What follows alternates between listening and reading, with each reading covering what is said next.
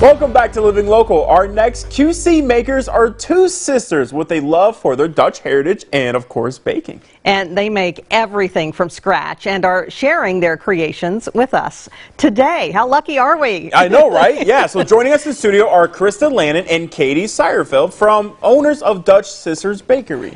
Thank you guys for coming in. Thank you for having us. Yeah. Oh, and it smells so good. It smells so good. So how did Dutch Sisters Bakery get its start? Well, it started part-time, just, between family and friends, and then it kind of branched off when everyone's like, you got to sell this, you got to sell this. So we kind of reached out to Freight House Farmers Market, and it kind of just blossomed into, bigger opportunities where we get to be asked to come back every year, too. So Yeah.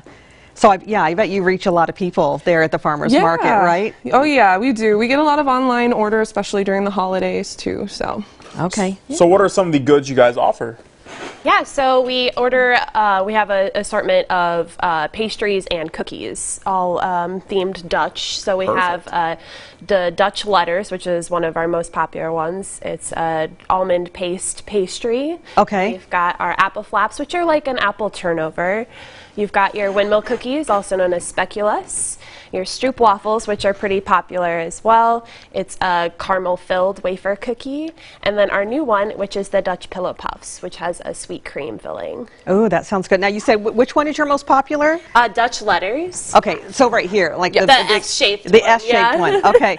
Well, we're going to leave it up. Dig in. Yeah, go ahead. Yes. That's our stroop waffle. You're not going to put food in front of me and expect me not to eat it.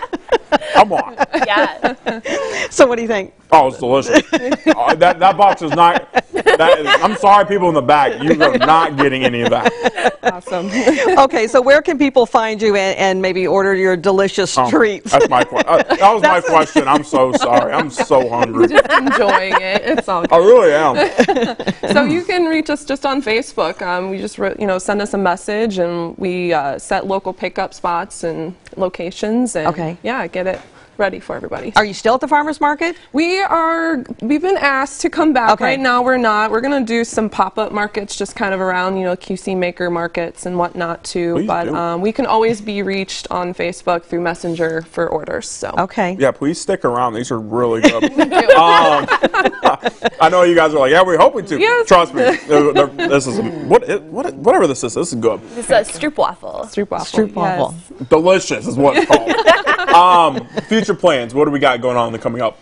Well, we're looking to kind of expand into having this be like our full-time endeavor there. Good choice. We're looking into maybe possibly getting a food truck or a food trailer to kind of travel throughout the QC to show off our Dutch goodies. Yeah, that's a great idea. We always hear of, like main courses or, other food items, but not necessarily desserts. So, yeah, that would be great. So, what is inside this?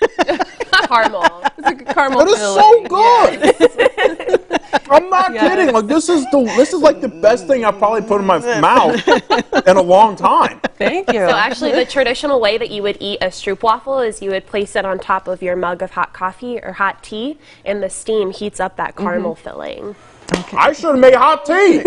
Where's the? Come on, man. He's too hungry. He doesn't have time for that. Right? No, I would have made. I'm sorry. Oh my gosh! Yes, it smells delicious, and Tyler, as we can tell, it seems like it's very delicious. But yeah, and congratulations on such a great start for you guys. Thank you. Thanks for coming in. Thanks for having us. All right. Enjoy. Dig in. I'm going. All right, for more information about Dutch Sisters Bakery, you can check them out on Facebook.